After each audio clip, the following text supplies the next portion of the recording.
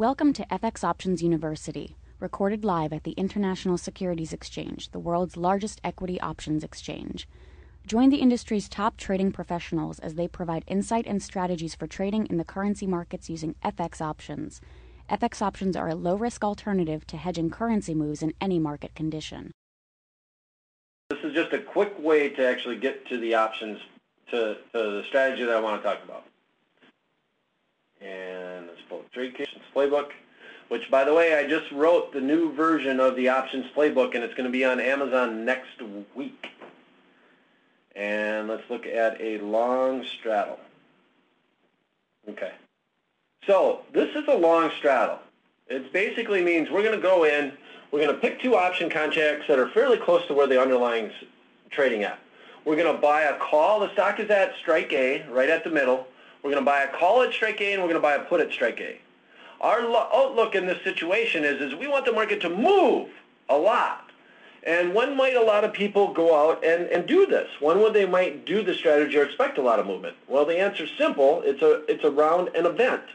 A lot of people like to think about straddles when there's an earnings event, phase 2 trials, for some particular reason like that. And around that event, they like to buy this because, oh, gee, Google's going to announce earnings. I don't know where it's going to go, but I know that when it does, it's going to move. So a long straddle is an interesting trade to do around a type of event, but you got to be very careful with it, and you got to understand the dynamics of the trade. So if I were to do a long straddle, my question to you is, how far out in time should we go? All right. We've already looked at the rate of time decay, right? So how far do you think it should move as we go out further and further in time? I'm sorry. What's a good time period to do a long straddle? You're buying two option contracts. And actually, if you want to type in your answers into the Q&A, let's see what we come up with. I'm just very curious what you think would be the right time frame to go out and do these long straddles. Should you do them with 1 week to expiration? Should you do them with 3 months to expiration? What's the proper time frame?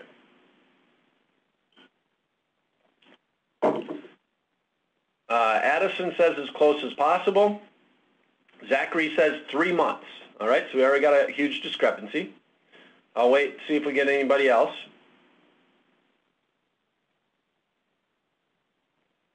All right, nobody else wants to play in the Ranger games. But these are great answers. So, Zachary, let's take your answer and think about this going out 3 months in time. I can understand why you would say that. And then I'll address Addison's answer that goes as much as close as possible. If we go out and you look at 3 months in time and we go back to the PowerPoint, right, let's pull up the PowerPoint.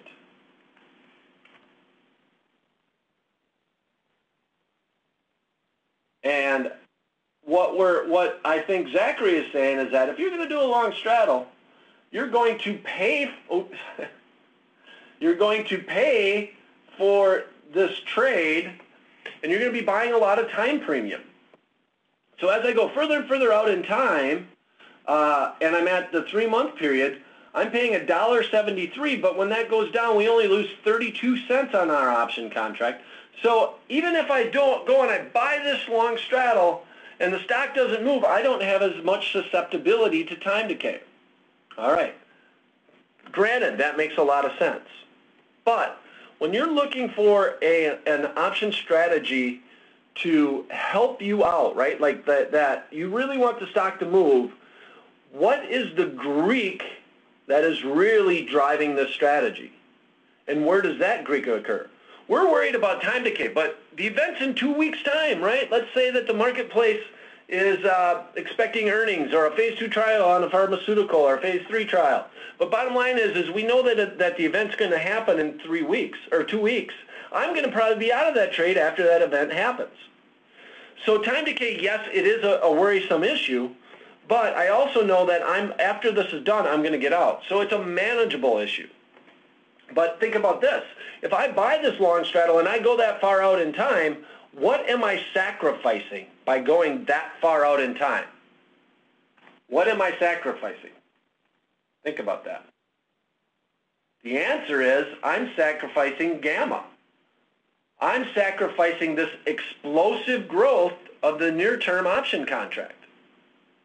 And remember, when I buy longer-term options, and I'm buying a put and a call, for every dollar that it goes up, I make on the call, but I'm losing some value on the put. So they battle each other the whole way. So for example, the stock goes up one, and my 60-day option contract, and let's say we'll just use 60 days for the example, Zachary was talking about 3 months. But that 60-day option contract, when that goes up, yeah, my call, yay, I'm right, the stock went from 50 to 51, it's going up after the earnings. All right, my first call movement, I made 50 cents on the call, I lost 50 cents on the put. The next movement, now remember, because the puts and calls are going to be equal to each other because we're both at the money, stock goes now up to 52 in that instance. All right, my delta is now at 60, but I'm still losing money on the put, but I'm only made 60 cents on the next point movement. It goes up again. Now gamma actually gets smaller, and delta starts moving slower. So the next point movement, because we're starting to get deeper and deeper in the money, as we mentioned, gamma gets smaller and smaller. So now the stock only goes up the option delta only goes up 5 cents, and it's going to take 3, 4, or maybe even 5 points before we get that delta to 1, where I'm getting a 1-to-1 movement on the underlying stock and the option contract. And remember, I need a big swing in order for this to work out. Now, if I go up further in time, yes, I get this really nice little decay factor, but that's not what's driving my strategy. I need movement.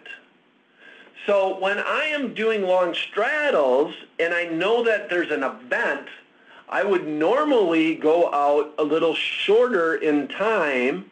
Ideally, I would even like to do them in the last week to expiration, right here. Why is that? Because I have to realize that the Greek that is driving my strategy is not theta. And what I really like to do when I do long straddles is to figure out the event, look at what it's trading for. If it's trading in the last week to expiration, I want it to be right at the money and say, gee, I can buy the call for $1, I can buy a put for the buck. Do I think the stock will move to? I might even go back and look at the last 2 or 3 earnings and say, has it moved to previously? Take on the overall market conditions, and maybe, well, gee, the VIX is trading up around 40. This option straddle's trading for $2, maybe $3. Do I think that this thing will move? And if the answer is yes, I think it will make that type of movement, then I do a straddle as an all or none situation. I'm not a big proponent of straddles in that they're tough trades to do. And I talk about this in my implied volatility forecast, which I actually did a little bit while back, in that the option contract normally will trade for around a 1 standard, well, I don't know if I want to go down that road, but bottom line is the straddle will normally trade for what the marketplace expects the move to be.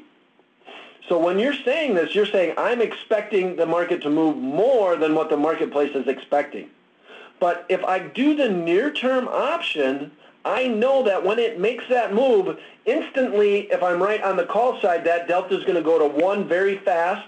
Or if I'm on the put side on that, my delta would be negative, and it will go to -1 very fast, which means that every time the market goes down, I make 1. It would go up 1.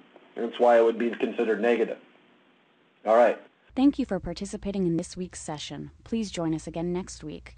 Get trading ideas, exchange rates, webinars, news, and commentary. Visit www.fxoptions.com. ISE FX options can be easily traded through all options-enabled brokerage accounts. These exchange-listed securities are cash-settled in U.S. dollars and have a European-style exercise.